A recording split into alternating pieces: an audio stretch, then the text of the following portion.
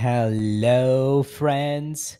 Welcome to Psychiatry Education Forum Academy's next presentation announcement.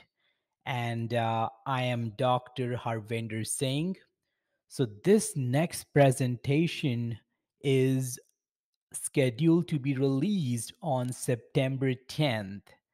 And our topic is, can St. John's wort help with depression? Well, this is one of the natural antidepressant with most research on it. And I will summarize this in a 40-minute video lecture. And these will be our topics of discussion. First, what is the mechanism of action? Can you give this monotherapy or as an augmenting agent?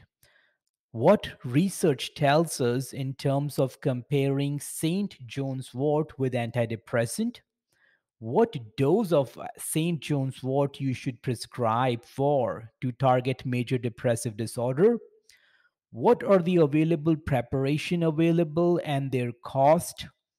What are the common and serious adverse event? What are the important drug interactions with psychiatric and non psychiatric medication? And in the end, I will talk about the most recent 2022 recommendations given by CANMAT and WFSBP. So, friends, if you're interested in joining us, please consider subscribing to Psychiatry Education Forum Academy membership. You can go to psychiatryeducationforum.com and get all the information. But I will see you in a week, depending on when you're watching this video. But till then, you all take care and bye for now.